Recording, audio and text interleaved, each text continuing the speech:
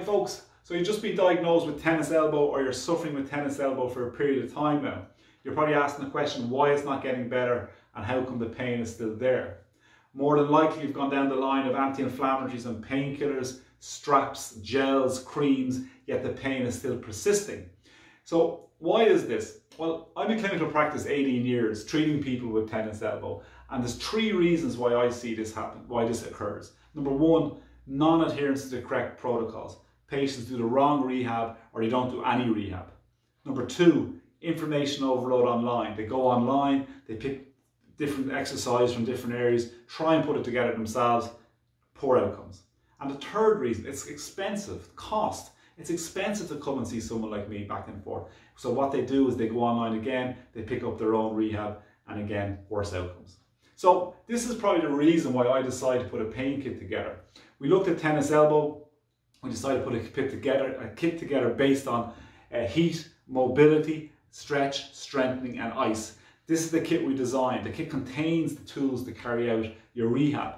A hot pack, a whole pack, finger strength bands, elbow strength bands, massage ball, but most importantly, a rehab program designed for tennis elbow. So I'm going to show you the first two stages of the tennis elbow pain kit. First step is heat.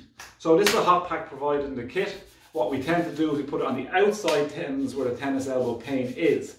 These are the tendons that are affected. We leave the heat there for 5 or 6 minutes. Now I like to massage it around a bit, try and get as much heat into the tendons as possible. This increases the blood flow and speeds up the recovery. Now make sure when you're using a hot pack, have something between it and the skin. Use a towel. I'd like to use a sports sock, rub it in, leave it there for 5 minutes, okay? So nothing straight on the skin. That's step one. Step two, massage. So you've done the heat, move on to the massage. Use the massage ball that's supplied within the kit, get it over the top of the tendon and roll it. And roll it pretty hard and try and break down any adhesions, increase blood flow in around where the tendon is inflamed. 3 or 4 minutes should be enough on this. And then you move on to the next step, which is the most important step, the rehab.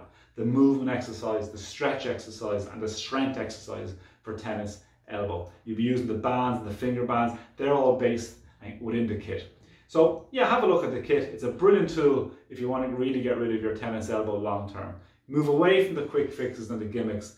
Get the rehab in, the tennis elbow will go away. And plus it will stop it developing into a chronic problem or keep recurring.